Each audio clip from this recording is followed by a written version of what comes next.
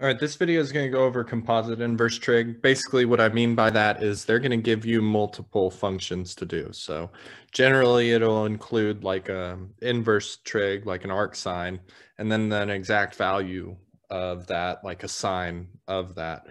Either way, though, you're going to want to start on the inside of the parentheses. And if you don't already know all of this over here, you're really going to struggle. So maybe go watch a previous video and feel familiar with this kind of stuff. But let's just go ahead and get started. Start on the inside. So you're doing arc sine of 1/2. You're saying what angle throws a 1/2 when I do sine of that? Well, the angle that throws that is pi over 6. So like this part right here was all just pi over 6. Now you're just running the sine function of that. So an exact value of pi over 6. Well, the sine of pi over 6 is 1/2. I know this one was kind of misleading because it was just the same answer we started with, but sometimes that happens. Okay, look at this next one. Start on the inside. So you're doing an exact value first. So the exact value of cosine 4 pi over 3. That's in quadrant 3. And it's so cosine's negative there.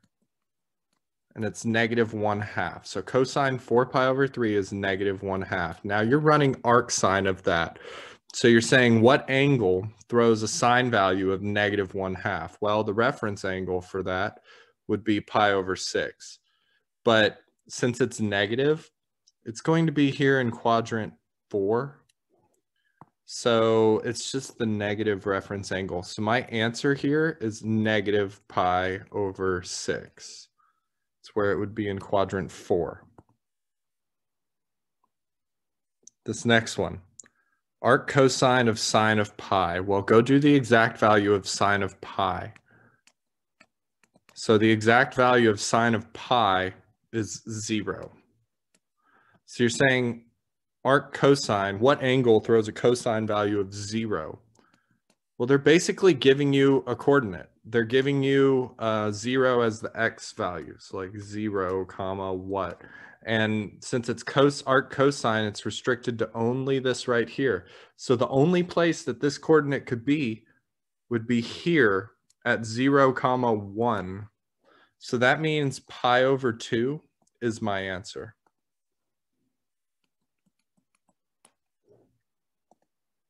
And this might look confusing, but the more and more you do of them, the more it'll make sense. So look at this next one. They want you to run an exact value of cosine 11 pi over 6 first. So that's, first of all, it's in quadrant 4 and cosine's positive there. So that's just going to be root 3 over 2. That's the exact value of cosine 11 pi over 6. Now, arc cosine of root 3 over 2, well, since it's positive, it's in quadrant 1, meaning it's just going to be the reference angle. So the reference angle here is just pi over 6. Okay, this next one, sine of arc sine of 2. So they're saying what angle throws you a sine where it gives you 2? None of them. That's outside of the range of the sine function. So what this means is it's undefined. So it's like them saying sine of undefined. Well, that's undefined. All right, the next one. Tan of arc sine of 1/2. So do this part first. Arc sine of 1/2. First of all, it's positive, so it's going to be in quadrant 1. So it's basically what the reference angle is. So the reference angle for arc sine of 1/2 would be pi over 6. And so now they're just asking you to run tan of pi over 6, which is y over x, which is 1 over root 3.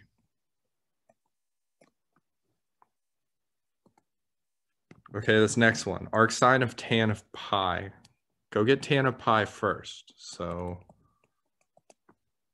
tan of pi is it's at the coordinate negative 1, comma 0. So y over x is 0 over negative 1, which is just 0. So they're asking you for the arc sine of 0. Well, they're basically giving you a coordinate. They're giving you the y value coordinate being 0. So it's restricted to here. And so the only place where you could have a y value of 0 would be at 1, 0. And that's at 0, 0 pi. It's right here. Okay, the next one. Sine of arctan of 0. Well, first of all, make arctan 0 over 1. So they're basically giving you the y over x. So the coordinate 1, 0. They're basically giving you that coordinate. And so at 1, 0, that's just 0. So this is like it's saying sine of 0 or 0 pi. Sine of 0 pi has a y value of 0 because it's at the coordinate 1, 0. Okay, the next one. Arc cosine of 7 pi over 2. Go get the cosine 7 pi over 2 first. So that is 3.5 pi's. 1, 2, 3.5. It's right here. So that's at 0, -1. So the cosine there is 0. So now it just wants arc cosine of 0. That's basically like them saying, I'm going to have an x coordinate of 0.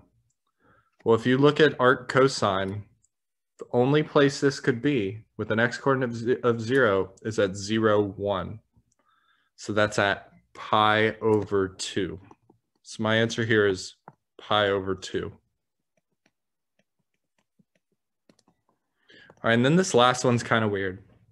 Sometimes they'll give you one of these where it's not one of these normal values that you're used to seeing. When this happens, you need to draw a triangle. So basically, arc cosine -2 pi over 3. Since arc cosine is negative, it's going to be in quadrant 2.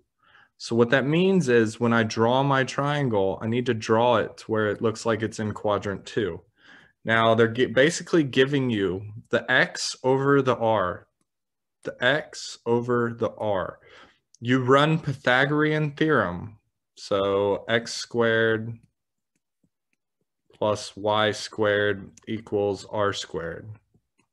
So you get 4 plus y squared equals 9. So you get y equals √5. So this is √5. All right, now you just, so kind of think of this triangle right here as this whole inside part. You don't really care about that inside part now. It just helped you draw the triangle. Now you're just running tan on that. So tan is y over x. So that's -√5 over 2. If you're sitting there wondering why isn't it √5 over -2, it is. √5 over -2 is the same thing. But in mathematics, it's good practice to put the negative on the top of a fraction. So your answer is -√5 over 2. I know this video was kind of confusing, but hopefully it helped you.